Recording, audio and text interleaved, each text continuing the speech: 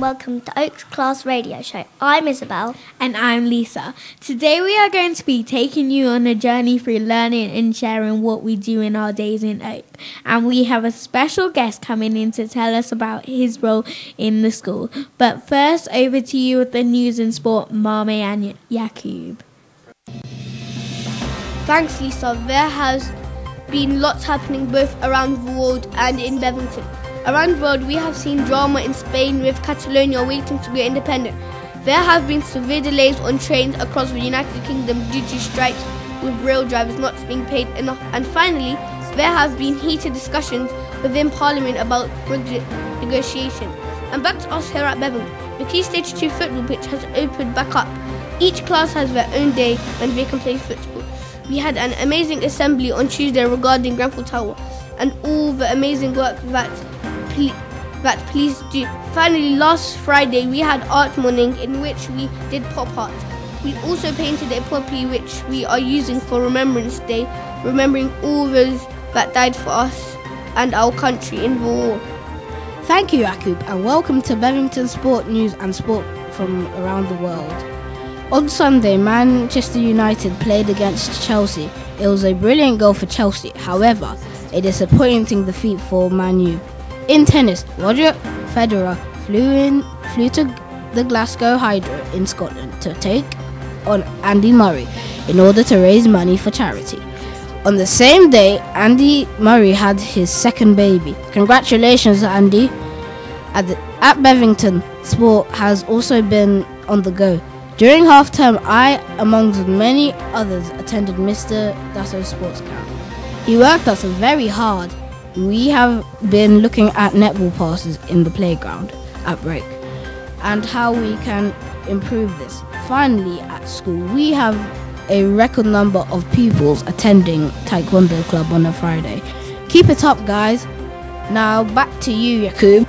And with a light bit of rain outside and Oak Classroom getting colder by the day, it's back to you in the studio. Thanks, Mame and Yakub. We are now going to travel through a day in the life of an Oak pupil. We have our very own Asa and Iman to talk to us about what that might look like. Over to you, Asa and Iman. In Oak Class, we have recently finished our first class book, The Wind and the Willows. Emin has an incredible book review for all you listeners. She's going to tell you why you should give it a read. The Wind and the Willows. Mo was bored of whitewashing, so went outside. Next, he met Ratty the water rat. Then they asked Toad to give them a ride. After that, they crashed into a motor car. Lastly, Toad couldn't stop wasting his money on motor cars. Characters. There were several characters. There was Mole, Toad, Badger and Otter. Otter wasn't the main one. Mole, Toad and Badger they were the main ones. That's because Otter was not there for the whole story. Opinion. I think that this story is a very funny and silly book because there are a lot of funny parts, like when they fought the weasels. I recommend this book because it's full of comedy and that's why I like it too. Thanks, Iman. That sounds great. I may even give it another read.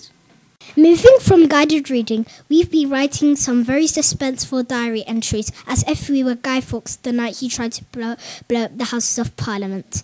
We have Ibrahim in the studio. He's going to read a piece of work to you. I hope you're not too scared.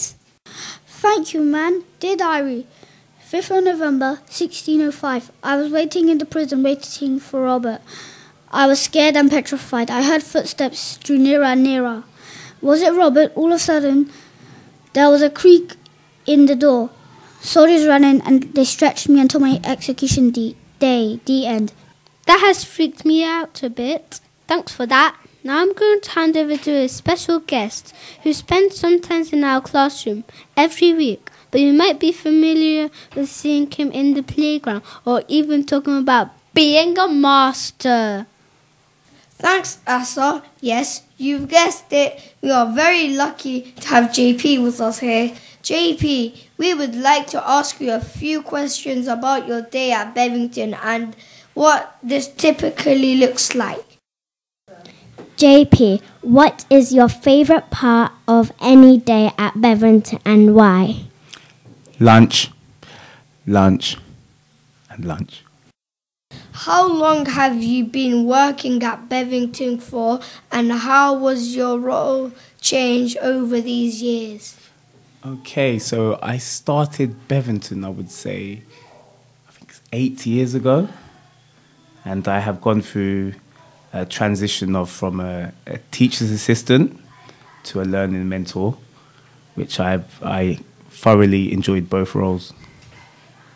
This is a tricky question, but other than Oak, would you say you had a favourite class to spend time in and why? Well, it is a bit of a tricky question, but I would say I like different classes for different reasons, but mainly I like the class who value education the most, because education is one of the most important things, because once you have it, no one can take it from you. And finally, is there anything you would like to change at Bevington? It could be anything at all. Even making a bigger football pitch? Maybe a helicopter pad, a swimming pool, a roof garden. Those are the things maybe that we should look to get. Well, thank you very much, JP. That has been very informative. Back to you in the studio. Thanks, JP, and in Oak we are slowly but surely becoming learning masters, all thanks to your help. To finish off our show, we have an amazing piece of music played by Adam on the piano. We hope you enjoyed listening.